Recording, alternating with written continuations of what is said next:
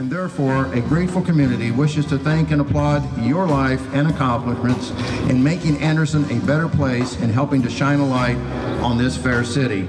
I, Thomas Broderick Jr., Mayor of the City of Anderson, proudly congratulate Johnny Wilson on his many accomplishments on and off the basketball court and to his ending commitment to the city and its people, and do hereby proclaim this day, May 27, 2016, to be Jumpin' Johnny Wilson Day in this city of ours, Anderson. Thank you again, Johnny.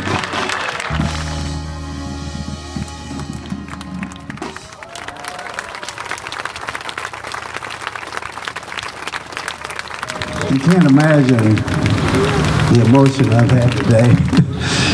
Being an old Indian, being back at Anderson High School, and sitting in a place of honor with Johnny. My mind, you know, they say when you come to the end of your life flashes in front of you.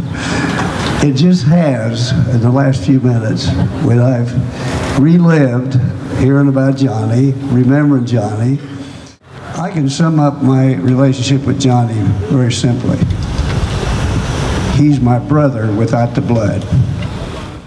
I titled this work Far-Reaching Goals because I really feel that Johnny set goals out in front of him, and he was diligent in pursuing those goals and then achieving success. But the success is momentary. You keep moving forward. You keep on the path.